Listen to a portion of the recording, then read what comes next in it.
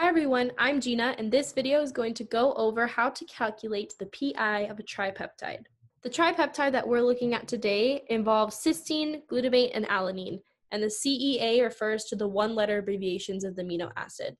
Before we get started, I want to show you an acronym that helps you quickly identify which amino acids have ionizable side chains. When I say ionizable side chain, I mean that the amino acid has an R group that can either gain or lose a proton to get a charge. So the acronym is DRY HEC. And this refers to the one-letter abbreviations of the amino acids. So the first thing I like to do is go through my peptide chain and identify which amino acids have ionizable R groups. So first I notice that C is in dry HEC, so it has an ionizable side chain. Next I notice E is in dry HEC, so it has an ionizable side chain.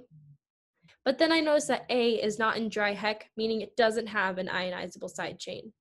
When an amino acid doesn't have an ionizable R group or side chain, its structure does not contribute to the overall calculation of PI, and we'll see that in a little bit. Next, I write out the whole tripeptide fully protonated.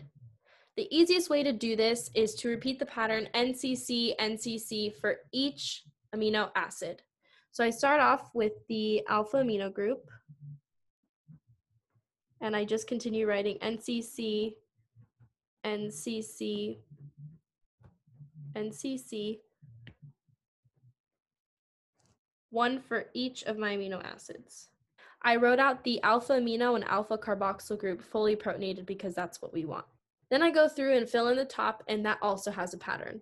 So the alpha carbon always gets a hydrogen, the next carbon gets a carboxyl, and the nitrogen gets a hydrogen, and so on and so forth,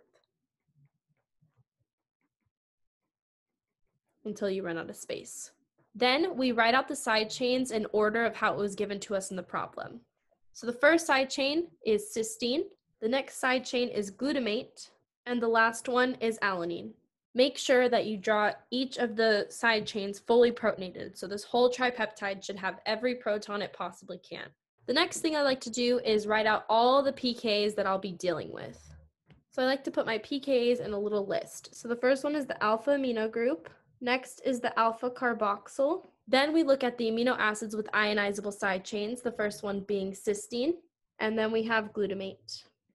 Now I like to calculate the overall charge of the whole tripeptide. So this is the only charge that I see so far, so this has an overall charge of +1. Next, look at this pKa list and find the lowest number. In this case, it's going to be 2.19.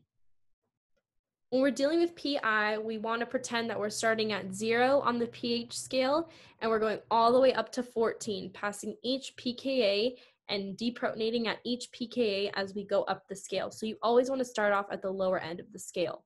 So this 2.19 means that our alpha carboxyl is getting deprotonated first, this hydrogen.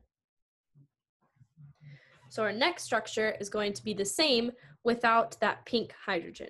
So I'm going to scroll down, and I'm going to rewrite the structure here, deprotonated. I went ahead and copied the pKa list because we're going to need it again. Now we calculate the overall charge of the molecule again. In this case, we have a plus charge here and a minus charge here. They cancel out, and the overall charge of this molecule is 0. Because we already deprotonated, we will not use the alpha carboxyl pKa again.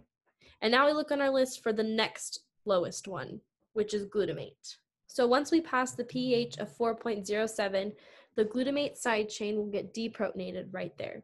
So I'm going to scroll down again and rewrite the tripeptide now with the glutamate deprotonated. And now we calculate the overall charge. So we have a +1 here, a -1 here, so we're at 0. And then we have an extra minus charge. So the overall charge is -1. But when we're dealing with PI, we only care about the 2 pKa's on either side of the tripeptide that has the overall charge of 0. So you can choose to keep going and deprotonating, but this is all you need to calculate the PI. So now all you do is take the average of the 2 pKa's, and you get 3.13. This is the PI, or the pH at which the tripeptide's overall charge is equal to 0.